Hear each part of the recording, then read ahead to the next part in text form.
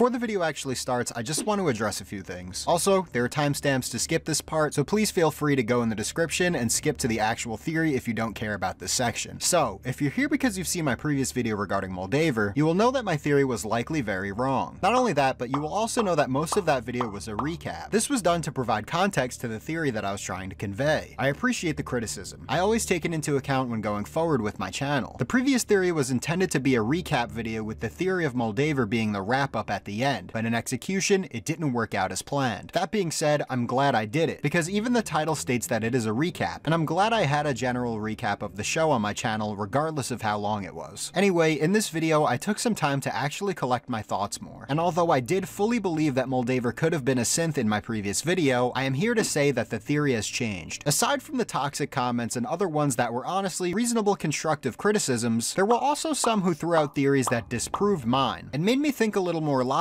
at the situation at hand when it came to Moldaver. As we know, Moldaver was a whistleblower who spoke in secret against the Vault-Tec Corporation due to them seizing her company and stopping all of her progress on the cold fusion technology that she was developing. We see her as slightly younger in the pre-war scene, and also still looking a bit younger in the section where we see a flashback to Rose, Lucy's mother, and what myself and many others assume to be Moldaver's lover, although it isn't made explicitly clear in the show if they were or not. Regardless, they were very close nonetheless, and it made for a touching moment at the end of the show. Speaking of the end of the show, and honestly any other part that was set in the year 2296, she does appear to have aged from her pre-war and Shady Sands scenes. This is how my old theory would be disproven. Check the description for timestamps to skip this part, but here's a quick rundown of why I thought she could have been a synth. In my previous video, it was stressed to me that people find it extremely hard for someone to travel from the Institute, which was in Boston on the east coast of America, all the way over to Los Angeles on the west coast, which would presumably be by foot. My thoughts to explain that away were that we had seen characters do this in the past, the biggest example being Harold, featured in Fallout 1, 2, and 3, where he journeyed from the west to the east across the duration of the games. We have also seen the use of cars in Fallout, monorails, transit systems, and vertibirds. All very plausible ways of getting around, I assumed. I also assumed that since she had connections to Siggy from the Enclave, and that it was stated that he was a defector from the Commonwealth, it was safe to say that Siggy was from the Commonwealth of Fallout 4, in Boston, where the Institute was located and where the Fallout 4 Next Gen update pushes the narrative that the Enclave being there would be canon, presumably. So, Moldaver being a synth created in the Institute before it seemingly is canonically destroyed due to the Pridwin being featured in the show, therefore telling us that the Brotherhood ending of Fallout 4 is canon, led me to believe that she met up with Siggy and he helped her escape Boston due to coursers chasing her down, etc, etc, etc. Who cares about that theory? Synths can't age. The most likely possibility is that yes, and let me explain why, Moldaver was cryogenically frozen. This is what everyone assumes. Cryo. Such an obvious explanation to the point that I didn't even want to believe it, and ran with the theory of her being a Gen 3 synth. I mean, how many locations have we seen with cryogenic technology at this point? There's Vault 111 from Fallout 4, which is where the main character is from and such a huge focus in the main storyline, and we also now have it in Vault 31. There are also some other similar technologies keeping other characters alive, like the LeapX program that Brad Burton, the creator of Nuka-Cola, was put into, where his head was kept alive in a jar. And then we have Robert House from New Vegas, who was also kept alive due to a highly advanced life support system. But that left his body as a husk of what it once was, and as a result, he honestly ended up being mainly just a computer screen. Cryo was too obvious for me to believe since it seemed so overused, but I'm now understanding that it is possibly becoming more of a standard in the series. So, since seemingly the only other option in Fallout would be for Moldaver to either take the mysterious serum from Fallout 4 that basically grants eternal life, or to simply hop into a cryopod for around 200 years, I think it's safe to say that she was in a cryogenic slumber. The main issue would be, how did she wake up and get released back into the wasteland? Where was she located? These things could easily be explained, and I'm sure we will get the answers for them in Season 2, but I'm gonna go out on a limb and put out the idea that maybe she managed to get cryogenically frozen in the same place that Cooper Howard's wife, Barb, was presumably frozen as well. We can assume Barb is still alive and frozen, since in the finale of Season 1, Coop says, "Where's my